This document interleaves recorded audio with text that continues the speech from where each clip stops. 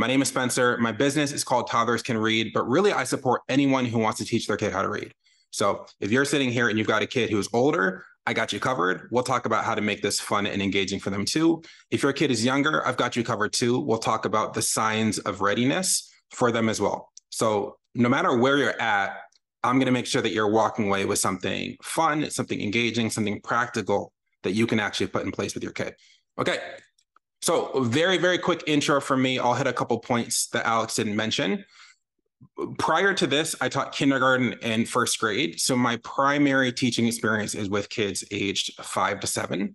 But at that level, you really see kids all over. You see kids who are coming in who are way behind, kids who are way ahead. But I just love working with little kids. Now, I thought I was going to be a teacher my whole life. But when my wife got pregnant with our son, I realized I wasn't going to be able to be the kind of teacher I wanted to be and the kind of dad I wanted to be. So I left teaching and I became a dad. At that point, the job I transitioned to was a coaching role for educators. So I spent a number of years teaching teachers how to teach reading better. And over that time, I learned a lot about how reading works and how the brain works and all that good stuff. But ultimately, it wasn't what I was passionate about. What I'm passionate about isn't working with teachers, it's working with kids and it's working with families, which is why I'm really excited for this event today.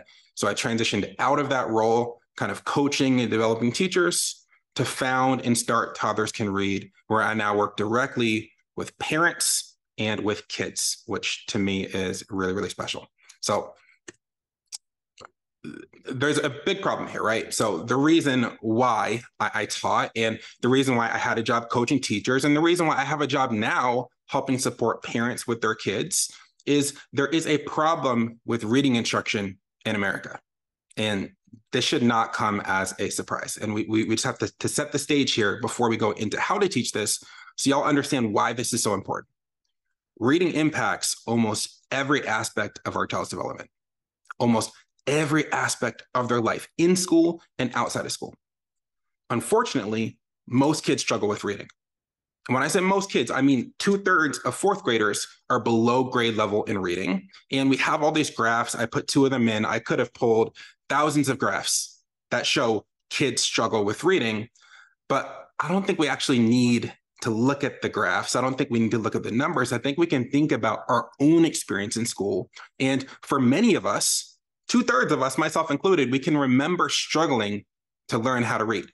We remember it was tough. We remember waiting, counting the paragraphs ahead before we got called on in school, trying to memorize what we had to read before the teacher got to us because we weren't confident.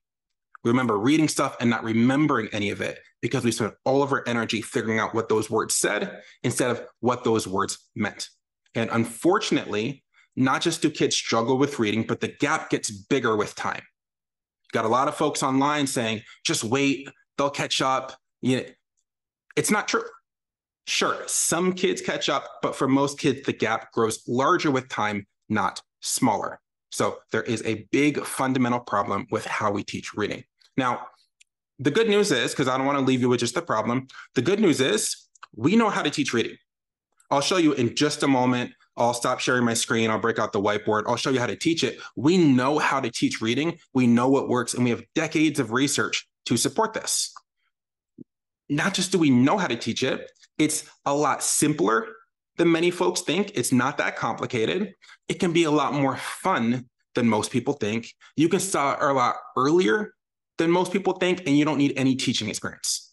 The best, most effective way to teach a kid to read is to work with them one-on-one. That is what schools struggle to do because there's so many kids in the classroom. And that's what you can do as the parent, the caregiver, the loved one, the big brother, the big sister. You can work with the kid one-on-one to move them quickly, to help them have fun and help the kid learn how to read. So this really, truly is good news for anyone who's worried about your kids reading now or in the future. If you get your kid caught up, or you help your kid get ahead, you build these early milestones, you're truly not going to have to worry about these effects down the line because your kid is going to transition from learning to read to reading to learn. And once they make that switch, that's where the magic happens. So A lot of folks wonder, when can you start teaching a kid to read? I get that it's important, but when can you actually start? So if you're sitting here and you've got a little one, maybe they're 3 or under, you're really looking for 4 signs of readiness here. Number 1, can they pronounce the sounds? We're thinking about their oral language. So it's going to be hard for your child to learn that this sound says ah if they can't physically produce the ah sound. So we're starting by teaching sounds our kids can pronounce, and we're looking for signs of oral language readiness first. Then we have to consider our kids' memory. Are they able to remember things from day to day? If I show them a circle, can they remember the next day that is a circle? If they learn this is gray one day, can they remember that is gray the next day? We can look to things like colors, shapes, objects to determine if our kid has the memory to hold this sound says ah from today to tomorrow. And if they've got the oral language and they've got the memory, they've got a lot of what it takes to learn how to read. The rest of this really depends on you. Do you believe they can focus? Do you believe they can pay attention? As I'll show you in this training, you don't need a kid sitting still, robot-like, for an hour to teach them how to read.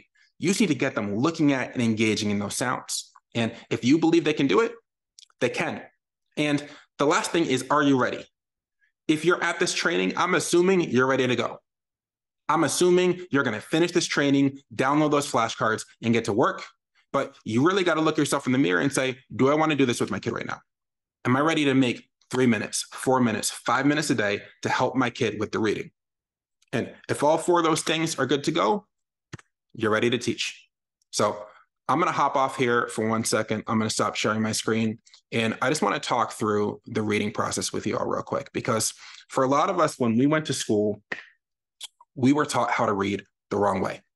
What we were taught is part of the reasons why those graphics I showed you are so bad.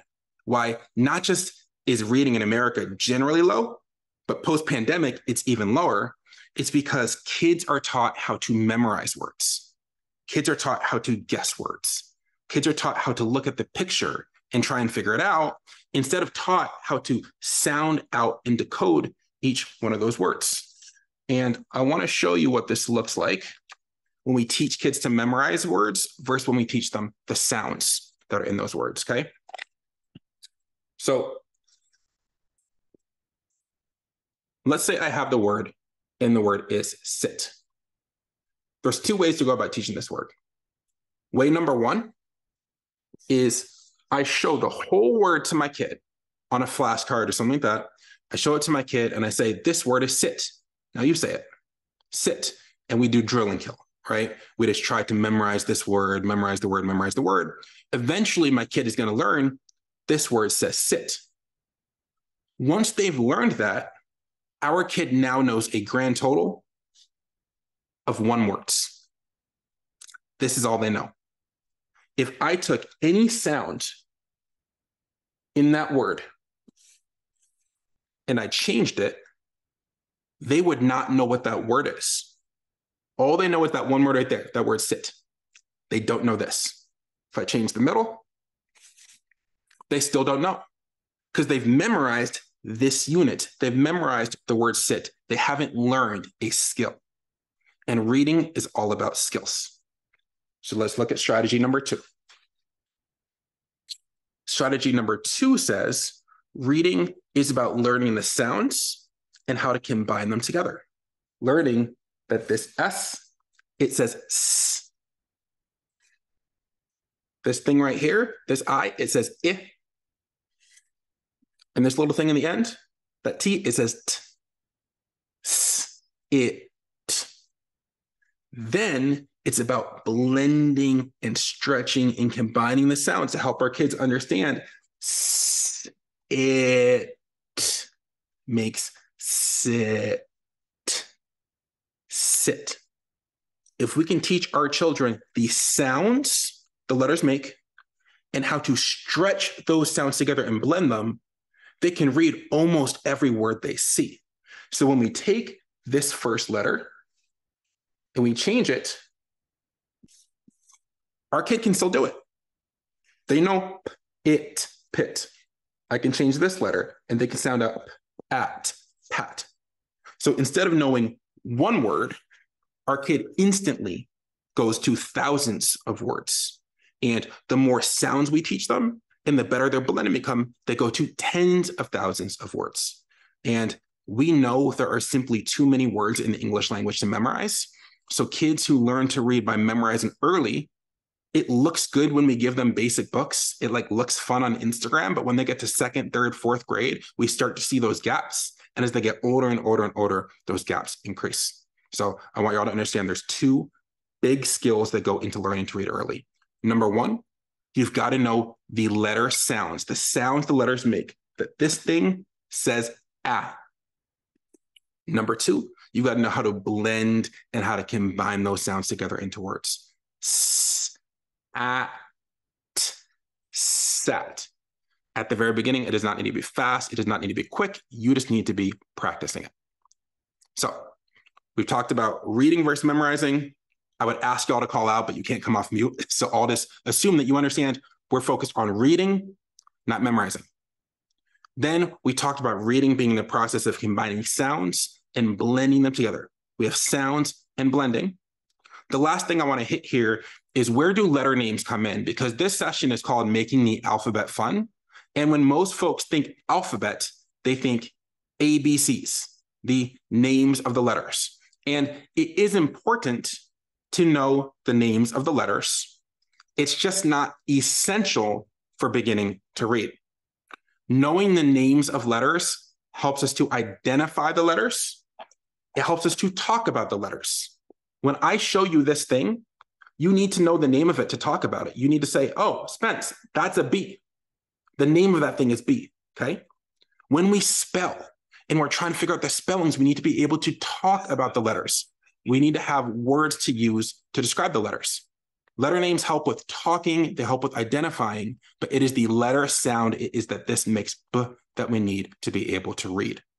Eventually, your child needs to know both the letter names and the letter sounds.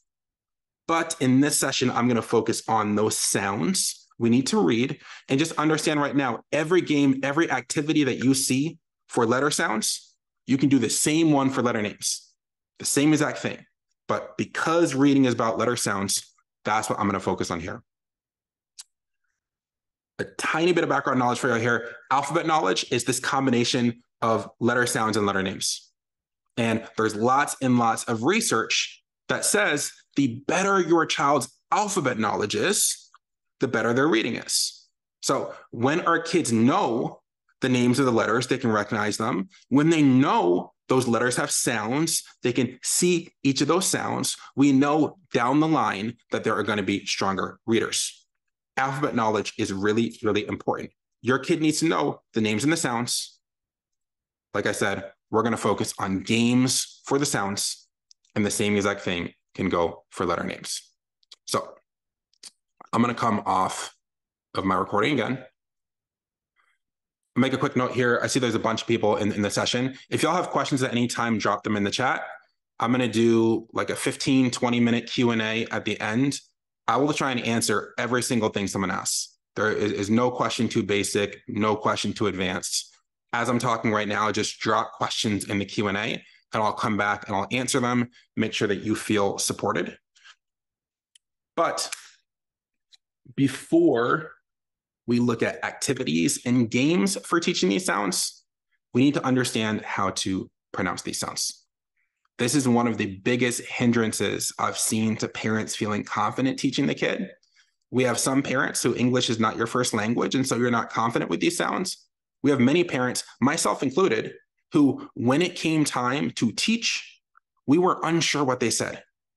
We didn't remember learning this in school, or maybe we learned this wrong in school. And so it's going to be really important for you to do your best with pronouncing these sounds before you teach your kid. If you're not pronouncing it perfectly, no one's perfect, it is okay, but I want you to do your best here. And I'm going to model how to pronounce these sounds for you. But as I do, what I want you to listen for is how quick and how crisp these sounds are. Many of us, when we teach our kids the sounds, we try to make this fun. We're putting two sounds together. Instead of b, we're saying ba. And ba is b, a. It's two sounds. We're saying ka, k, a. It's two sounds instead of one sound. That makes learning how to blend harder because your kid's going to be hearing a bunch of extra sounds every time they try to read a word. Instead, we're quick, we're crisp, we keep it moving, okay? Now, I've got some videos on social media where I pronounce the sounds and I fly through. What I'm going to do right now is I'm going to show you the letter for a second. And I know that I can't hear you. I know that you can't come off mute. But what I want you to do is I want you to say the sound with me. I want you to say the sound first. I really want you to practice this because you're going to leave this call and you'll be like, I wish I practiced, okay? So I'm going to show it to you. I'm going to hold it up for a second and I want your voice to come on and say the sound before my voice does. So you say it, and then when you hear me, that will be your check for did you get it? Did you not get it? Cool? Okay. This sound. A. B. Say this one. Put it a little bit closer for y'all. D. A.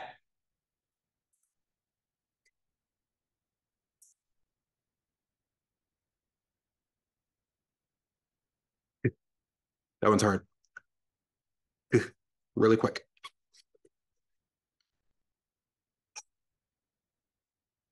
Keep trying it right before my voice. I. J.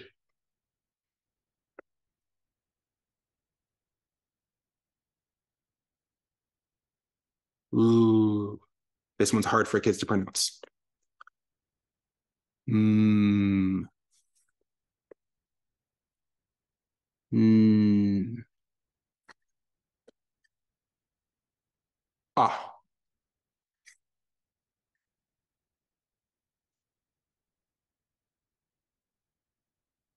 Ooh.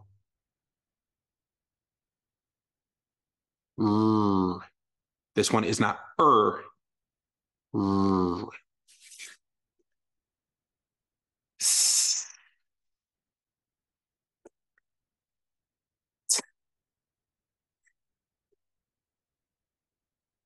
Ah.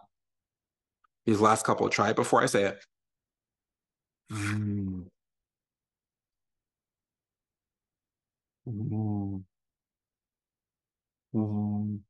Like the beginning of water. Mm. S. Y. We'll do that one again. Y. Like the beginning of yellow. Y. Z. If you watch that and you're like, that is not at all how I say them, it is okay. Okay.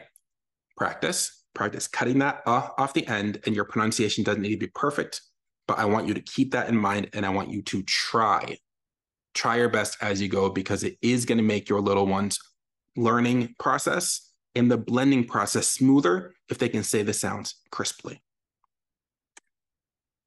Now, here's the good part, okay? If we've got the basics, learning to read is about knowing the letter sounds. It's about blending them together into words.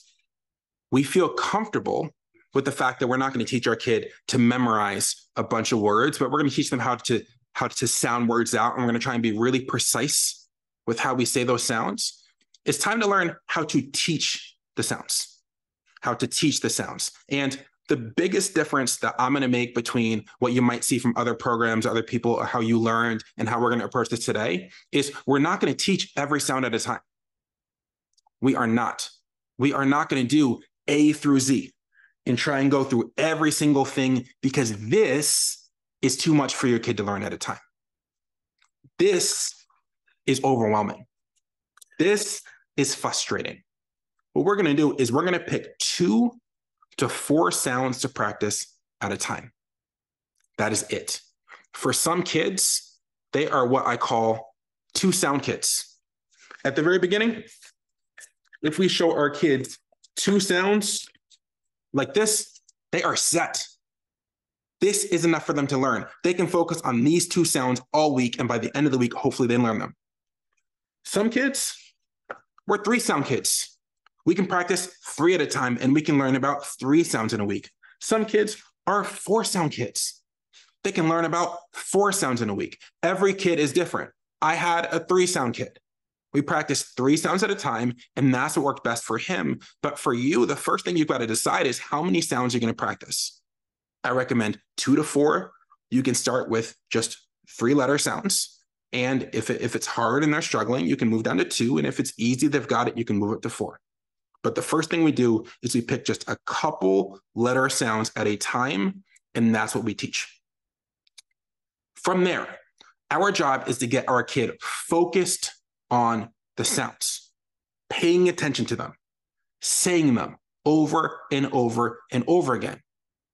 This sounds intuitive, but you'd be surprised how many people teach and they have a big stack of letters. They show every letter one time. What's this? What's this? What's this? What's this? And then they're done. Every letter gets the same amount of attention. What I'm telling you is when you pick 2 or 3 letters, these get almost all of your attention. You're going to focus on these over and over and over again. You want to show these so often that your kid is having dreams about these sounds. They're thinking about these sounds. They're stuck in their head. That's how kids learn. It's repetition. So how do you get your kid focused on the sounds? Well, it's pretty easy. You think of something they like doing, and you work the letter sounds into that. For example, if your kid likes to jump, they like to hop. There's a stage in kids' development where most kids, they start to learn how to jump and they want to do it over and over and over again. You can put 2 sounds on the ground and tell your kid, okay, we're going to play a game. Today, I want you to hop on the sound that says D and watch them jump. Now hop on the sound that says G and watch them jump. We take the kid's interest, we build it into a game. And they don't jump once or twice, they jump a bunch. They jump, they jump, they jump, they jump. After jumping, we have them say the sound. They're jumping on the D and they're saying D. They're jumping on the G and they're saying G. We get them looking, right? If your kid likes running, I've set this up in my house behind me. You can take a flashcard, 2, 3, and you can tape them around the house. Tape them at a distance. You can go outside and put these in different areas, and you tell your kid, okay, today we're practicing these 3 sounds. I want you to run as fast as you can to the sound that says eh. And your kid's going to look. They're going to think this is the learning. Doesn't look like it, but this is the learning. They're thinking, they're spotting, they see it, they're running over. When they get over, they say the sound eh. If your kid likes throwing, have them throw the sound. If they like dancing, have them dance to the sound. If they like the floor is lava, you put these sounds on the floor and they can go over that lava, but they're saying the sound as they go. The other day on my Instagram page, I shared a family, it was genius. They put on like thriller music, like a horror movie. They turned off all the lights. They taped the sounds in different places in the room and they gave the kid a flashlight. And the kid had to go like into the dark and they had to identify the sounds with the flashlight, recover the sound, bring it back, put it on the wall, get another one. I've seen people do search and rescue where they take a sound and they hide it. They hide it in a container. You can hide it in magnet tiles. You can put it in a cabinet. And you make up some story that the sound needs help, it needs to be saved. And then the kid is going on a rescue mission to save that sound. They're running, they're finding it. You just make sure that your kid is looking at the sound, they're saying the sound. And before you know it, likely before the end of the week, your kid has learned 2 or 3 or 4 new sounds because they've been focused on them so much. So this part, there's a little bit of ownership for you to think about, what does my kid like? What do they enjoy? For parents of younger children, you're going to have to think through, what are they developmentally ready to do? What will their motor skills allow? They might not be able to jump, but can they hit them? Can they throw them, right? Can they pull them? What can my kid do to get them looking at and engaged with these sounds? So we show just 2 to 4 at a time. I'll pull back up my notes for the folks who are visual here. 2 to 4 sounds at a time, depending on your kid. You can always adjust up or down. We play games and activities with them to help them learn those sounds and see them. In the picture here, this is a parent who put the letters inside just a long box. Nothing fancy, but she knew that her daughter liked pulling stuff out of the box. So she put these little foam letters in, and her daughter pulls them out. And every time she pulls it out, she says the sound, puts it down, grabs another one. You can see here, she's having a blast. This is not the traditional sit down, say every sound, every letter of the alphabet, sing the song kind of thing. This is more effective. It is faster and it's more engaging. If you can be creative about the activities you do, your kid is going to love this, okay? We practice these sounds until they're mastered. So this is not, we practice a little bit. This is, we practice until we show up the next day. We show this to our kid and our kid gets it right away. We show it, they say, zzz. That means the sound's mastered. Once the kid knows the sound, we pick new sounds to teach. So we get rid of those 2 to 4. We pick 2 to 4 new ones.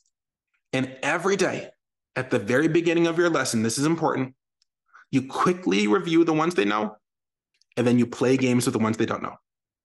If my kid knows these sounds, about 7 sounds here, if they know these sounds at the beginning of the lesson, I'm going to show them really quickly just to make sure they don't forget.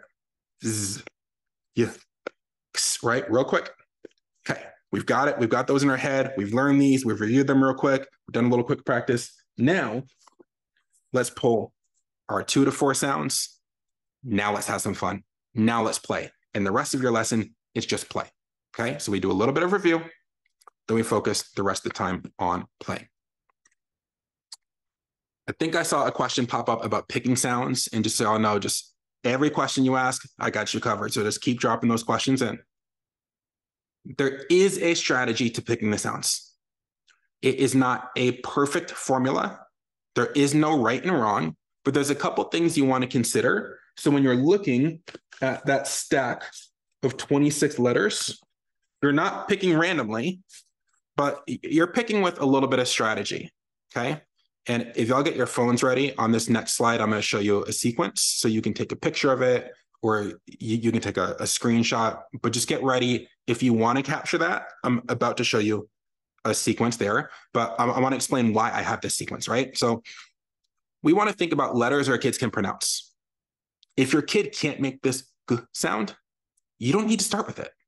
You could start with a different sound, right? You don't need to go in ABC order just because that's the order of the alphabet. You want to think about what sounds are easiest for your kid.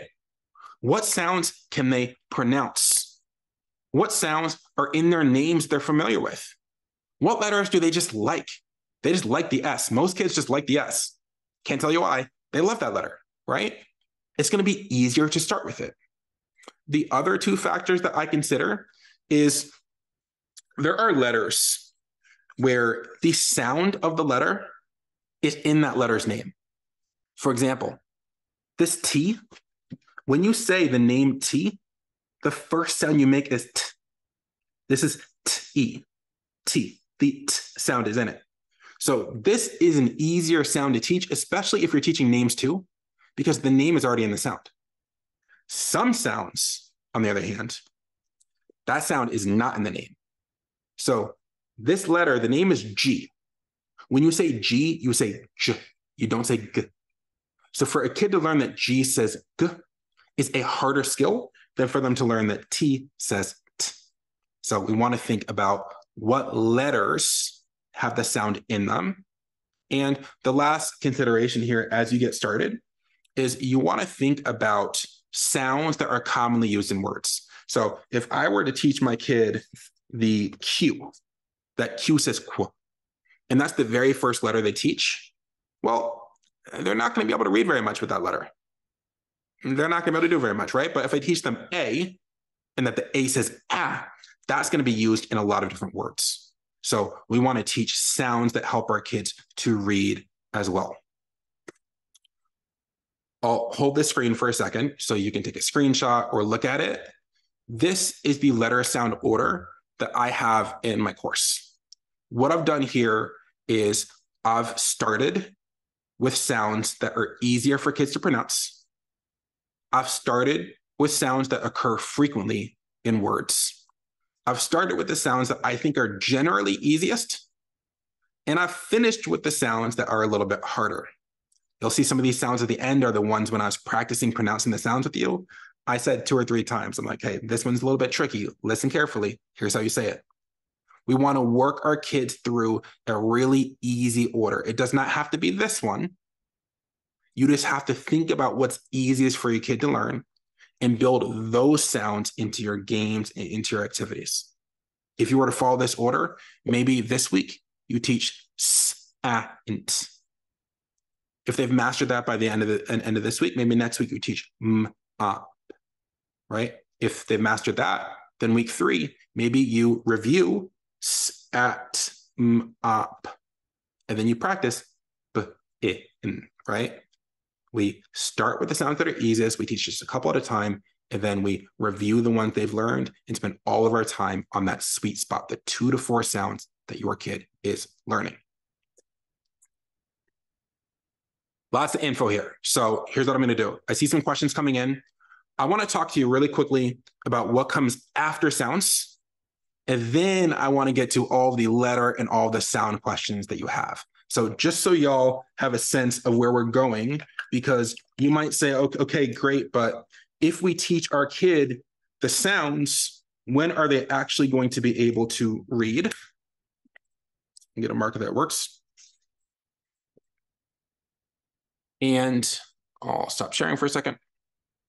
The answer is, once they know the sounds, you can write down words and you can practice the blending. So we want to learn the sounds. We want to learn blending. We want to help our kids start to stretch it together. At makes at. Even if our kid doesn't know the sounds, we can still practice blending. You can do this out loud with nothing written down. You can put away the whiteboard, put away the marker, put away the flashcards, sit down with your kid. You've spent a little bit of time today practicing sounds. Now let's spend a little bit practicing blending, and you can do the same activity. You can say, okay, listen, Daddy's going to say 2 sounds. Listen carefully. I want you to try putting them together. At.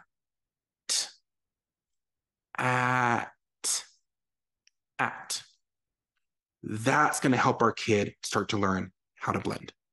So we do all of the work I've just shown you, playing games with the sounds, making it fun, helping our kid enjoy it. And at some point in the day, we do a little bit of blending.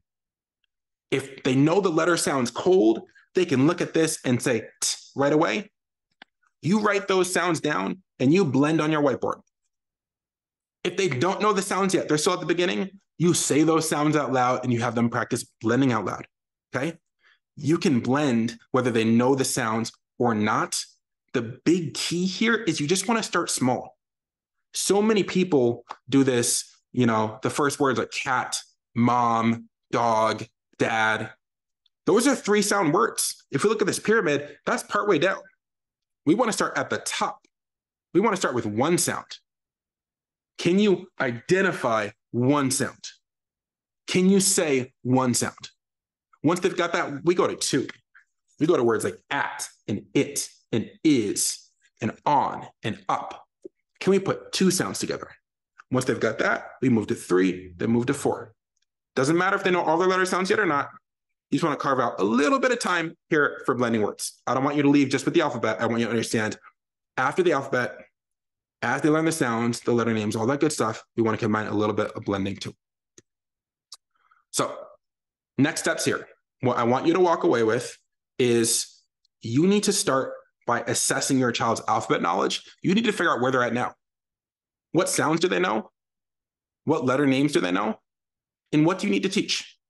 If your kid's got this mastered, you're in a great spot. If they don't, figure out what letters come next, what sounds come next, and teach those, right? You got to figure out where your kid is at now. Then you're going to pick 2 to 4 letters at a time, and that's what you teach. Again, adjust. This is not a curriculum that we've written that says this has to be on Monday, this has to be on Tuesday, adjust it for your kid. Say, you know what, 4 was too many, let's dial it back to 3. 3 was too many, let's dial it back to 2. But pick a couple sounds and start playing games with them. Teach them, get them involved, get them active. This picture I've got here, this is one of my favorites. This was a mom in her workout room. She put the sounds down and she had her daughter dance to each one. Not only is she moving, but she's dancing. She's picking them up. She's smiling. She brings them back to mom. That's not an expensive activity. It's not a fancy activity.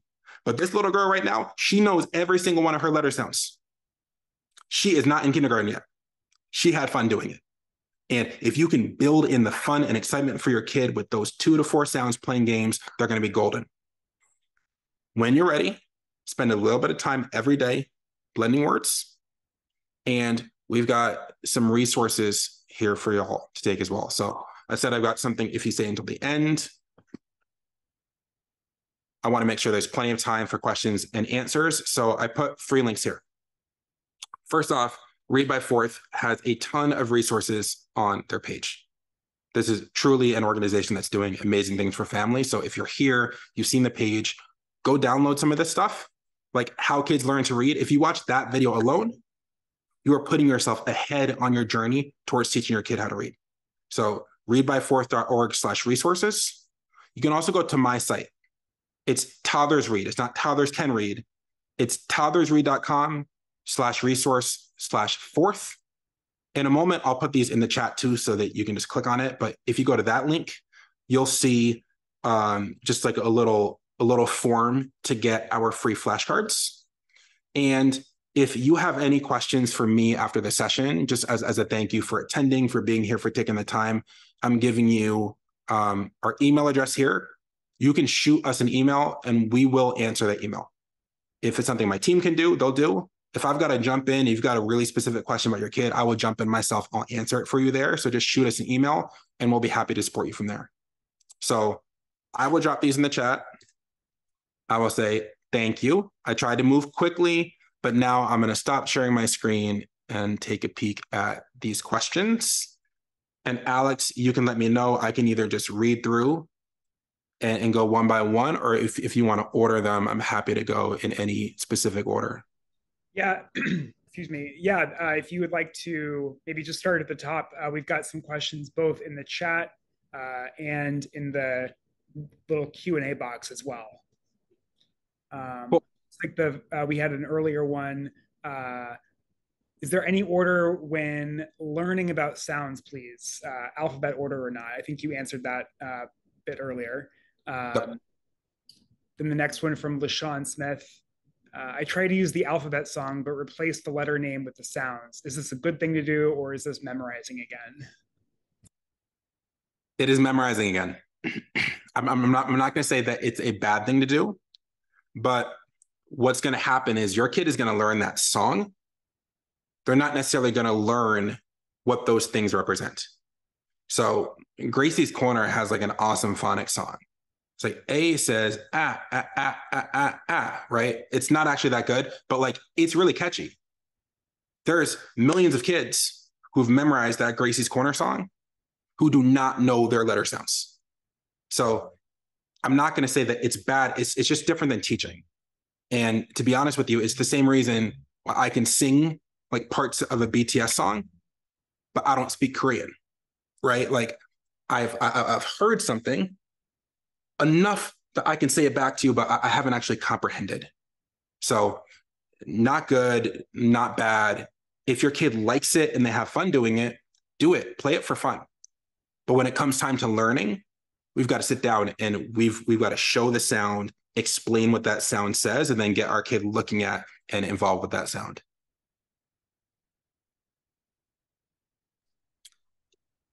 Another question, should we start with uppercase or lowercase? So wonderful question. I prefer to show both cases at the same time. So if this is the letter H, H says, I put both cases on my flashcards because kids can learn both.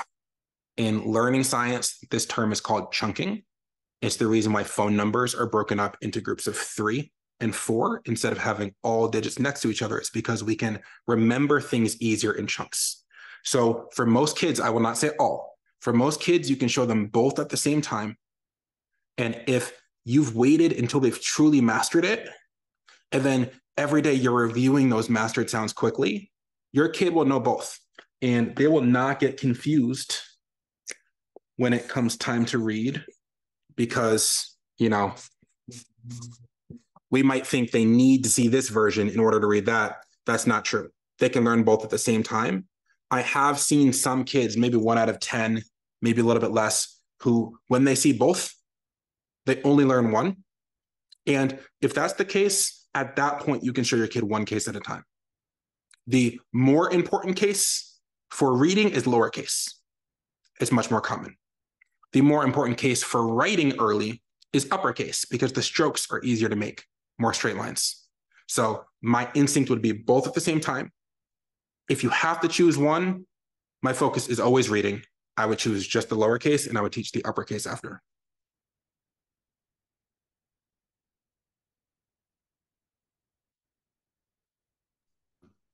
Going to read one from the...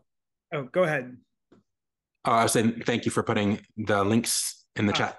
Yep. We have another question from the Q&A. How do we empower families who are not at an adequate literacy rate themselves? It's a wonderful question. I think we need to get rid of this idea that like parents need to have certain education levels or certain experiences in school to be good teachers, because they don't.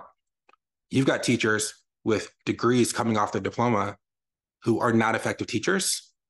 And you've got parents with no teaching experience who haven't graduated middle school who are incredible teachers for their kids. A lot of this comes down to knowing the basic steps. What I showed y'all wasn't complicated, right? So take that person, take that family that you're thinking about, okay? We say, maybe it's you. Maybe it's someone you know, maybe someone that you work with, but we say, okay, this parent, they don't have the right literacy rate themselves. They're going to struggle. They can probably understand what I just shared.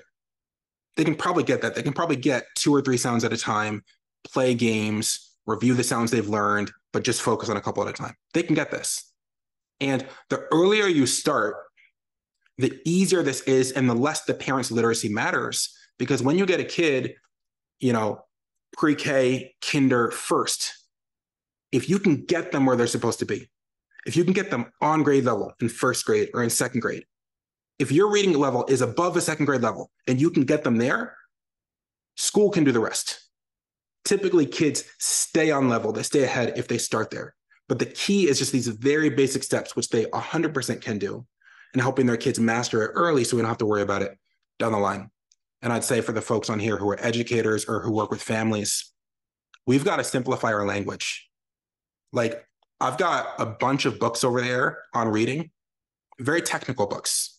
I know a lot of very technical things about reading.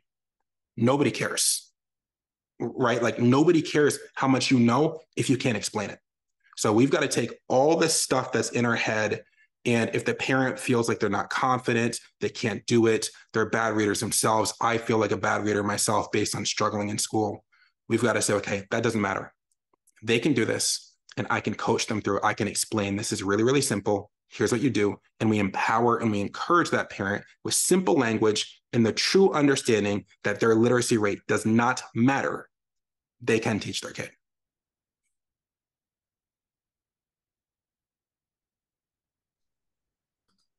Another question from the Q&A.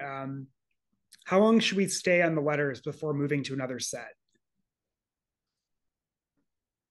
You want to stay on the letter until it's mastered, until they know it. And what we're looking for mastered is, can they get the sound? Back to that ABC question, the alphabet song, we're going to shuffle these sounds up.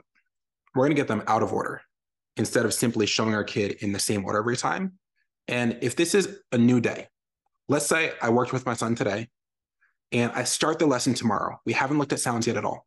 And I show this to him and he goes, S, B, F, A, J, right away, quickly, randomly. He's got it mastered. So the day a sound is mastered is the day I stop practicing it and I move it to review. So let's say that you're teaching these 3 sounds to your kid. If you start tomorrow and they've mastered this one goes. The day it's mastered, it goes and it gets replaced with one that they don't know yet.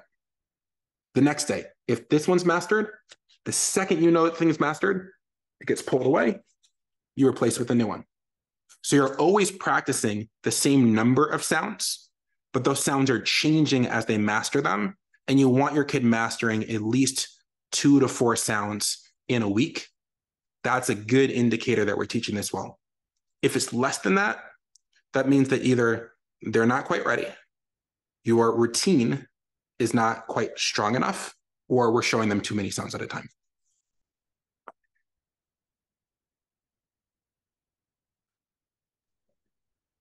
Another question from the Q&A. What are the most important or impactful strategies to share in one-time parent interactions?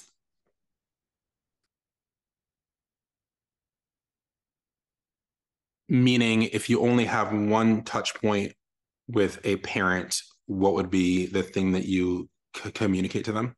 I think that's right. I think that was the intent behind the question. Yep.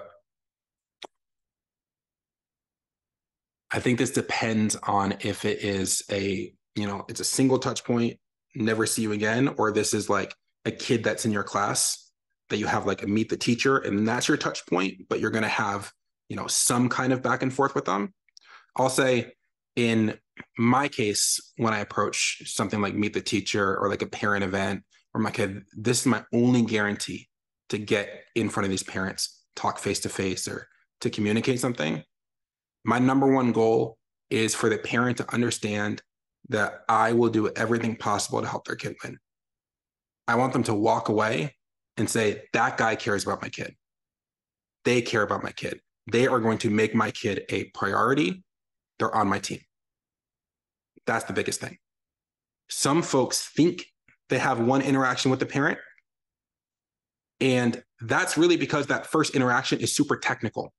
We're using a bunch of words the parent doesn't understand. We're talking about all the things that we need from them. We're not building the connection. But if we start from the place of, let me make sure this parent understands I'm on their team, I'm going to do everything possible to help this kid win, we can buy ourselves additional interactions down the line. I got more parent involvement, more volunteering, more home visits by showing up authentically and saying, I'm just a guy who loves your kid. I'm here for you. I'm here to help. So that's my number one piece of advice for people who it's one interaction, but you're going to have the kid in your class over the course of the year. Otherwise, if it's just like a presentation like this, it's like we sit down, there's parents of young kids on this call. This is my only interaction. I want you to walk away thinking that you can do this. Because for all the people who ask me to tutor or want to hire someone else, like a tutor is once a week, twice a week, maybe. Super expensive, not super effective. And you are with your kid consistently. You are the one with your kid. So if you walk away from this, I don't want you to think, okay, like that's really good for him or that's really good for some kids. One interaction with a parent, you want them to understand they can do this. They can do this. They might not have all the knowledge, all the skills, but you want them to understand they can do this. And that parent's going to go home and they're going to start to do some research and figure out what they need to do to get it done.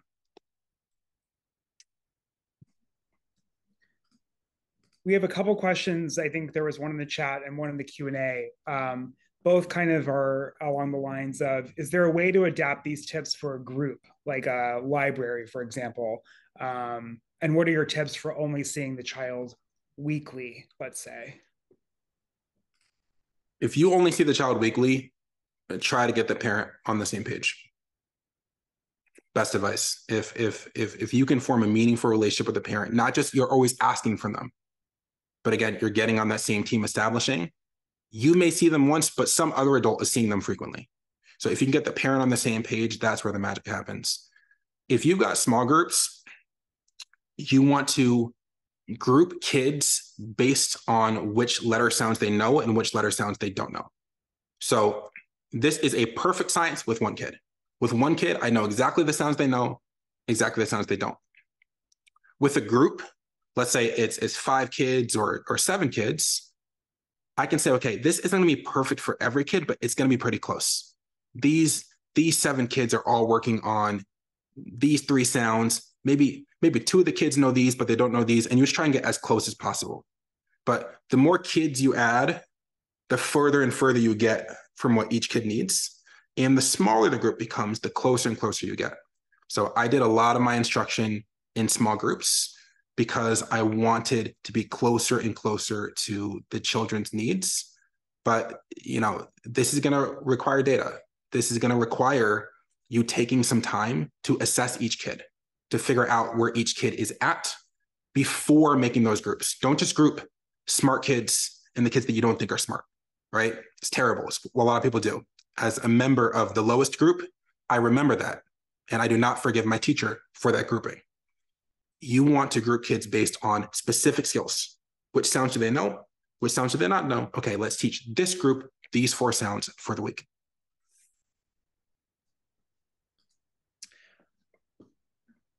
What if my child masters the sound but then forgets? Do you bring the letter back into rotation, or do you continue with other sounds? Great question. 100% bring it back in. This happens naturally sometimes, but if it's happening often, it means that you're moving the sound to master too quickly. It means they're not getting enough practice with it before it's mastered.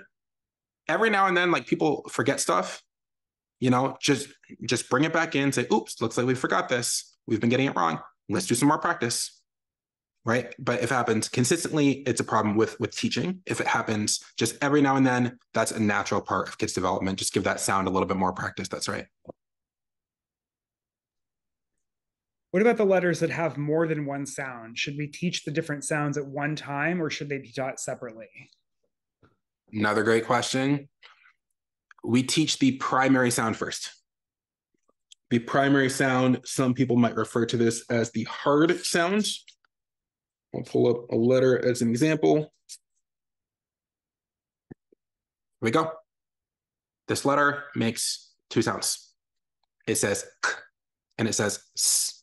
The primary sound, or the hard sound, is k. The secondary sound, or the soft sound, is s. First, we teach the kid this says k. The reason being, the k sound from C is more common. It is what they're going to see in early reader books. They're going to see the word cat before they see the word scent or city or center, right? We start with the primary sound. This says k. G, we start with G says g.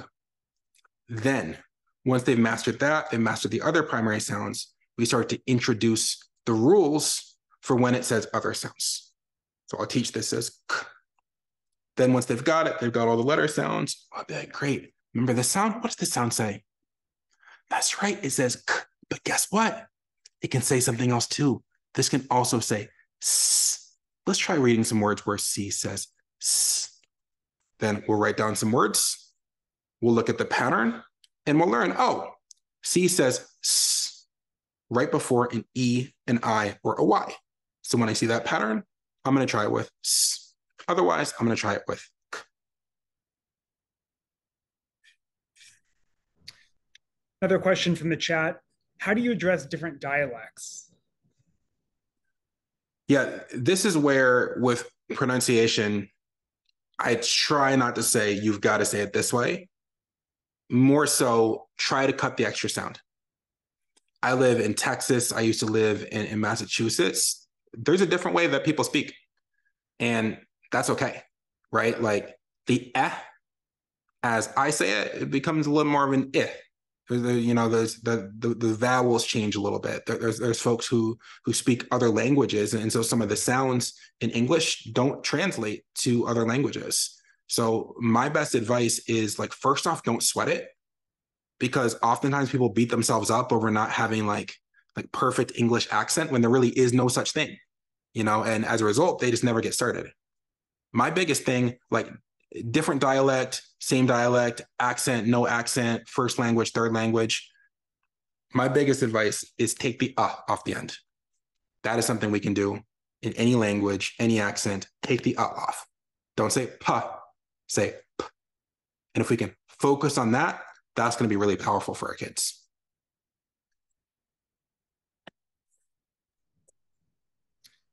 Another question from the Q&A box. When reviewing the sounds they know, are we saying them or having our child say the sounds? The kid says them. The kid says them. So if we think about different activities for different purposes, if our kid is learning, let's say 3 sounds at a time, we might put those 3 sounds out, and let's say it's the jumping game, and we have our kid just jump, jump, jump, jump. They're saying the sound. They're saying it as much as possible. Jump, jump, jump. Again, again, again. For review, this is super quick because we want to save all the time for those 2 to 4 sounds they're learning. We want that to be the majority. So review, just show it to them. Super quick, have them say it. That's right. That's right. Really quick. The other way to do this is you could do a quick game that lines them all up. Flora is Lava is perfect for this. Hopscotch, take all the sounds they've learned and just space them out. And they'll just jump on each one and say it quickly, put it in a random order. But any activity that you can do that gets through every sound as fast as possible with the kids saying them is a good activity for review.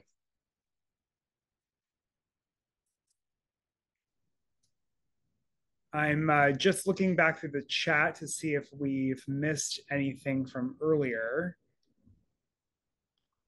I see a question about online tutoring and a reading expert similar to Command for kids 5 and above to advance in reading.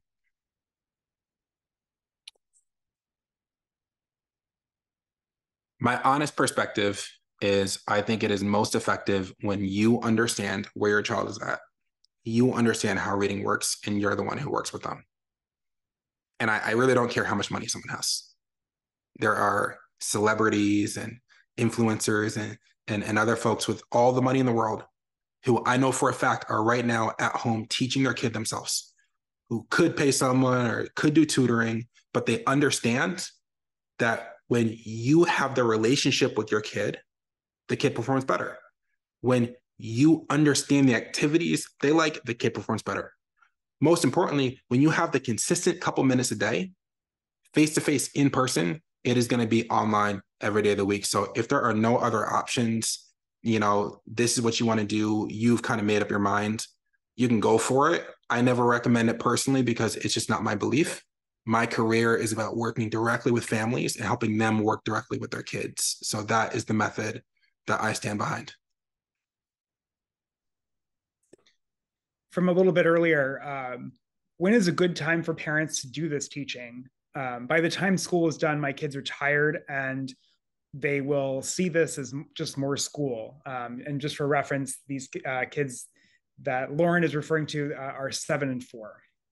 Yep. A wonderful question.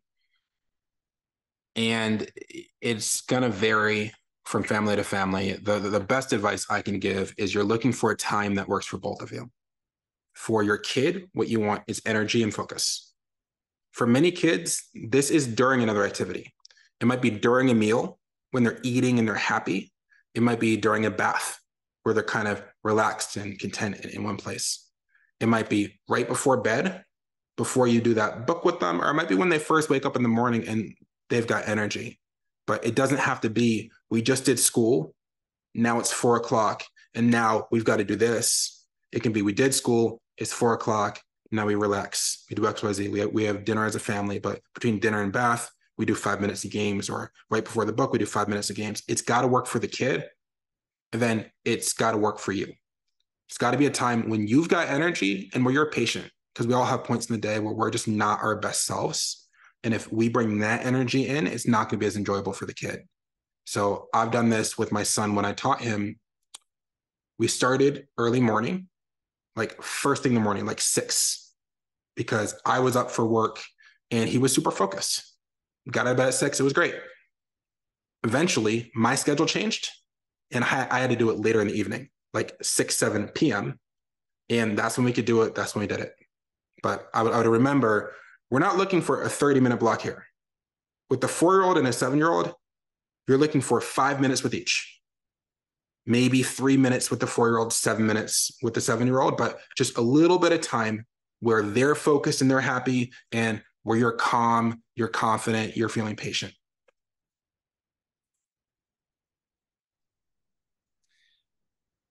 I think that I have gotten to all of the questions. If I've missed anyone, you please feel free to raise your hand or pop it back in the chat or the Q&A. We will keep an eye on it now. Just going back through. Yeah. Yeah, I think we've. What's that? I said the questions were excellent, y'all. I appreciate it. And someone asked about the let's see, the recording, and we will definitely be sending that out after the session, along with the links that Spencer mentioned earlier. Oh, here we go from. Thank you, Jill. Great comment. Thank you, Jill.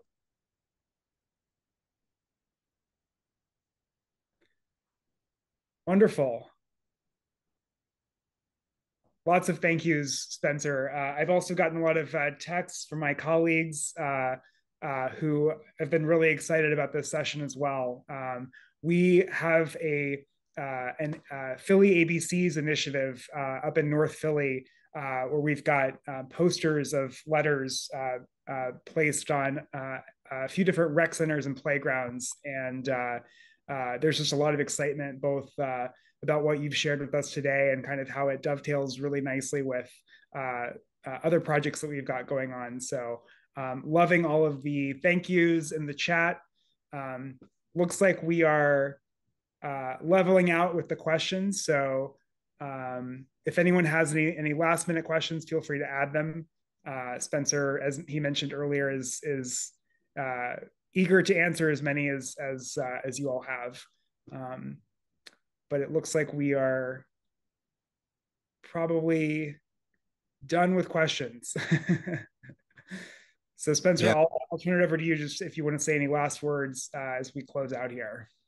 Yeah, of course. I'm just reading all the thank yous. I really appreciate that, y'all. And, something that gives me energy is seeing parents doing the work, educators doing the work. It's not always the most popular point of view to say like, hey, here's something else that you can be doing, or here's something that's going to benefit your kid. But, parents who show up, who do the work, who invest to do better for their kids, like that gives me life. It gives me energy. It makes me so glad that I do this work. So deeply appreciate it, Alex. Appreciate y'all's questions. Y'all can shoot me an email if you need. Happy to answer anything else.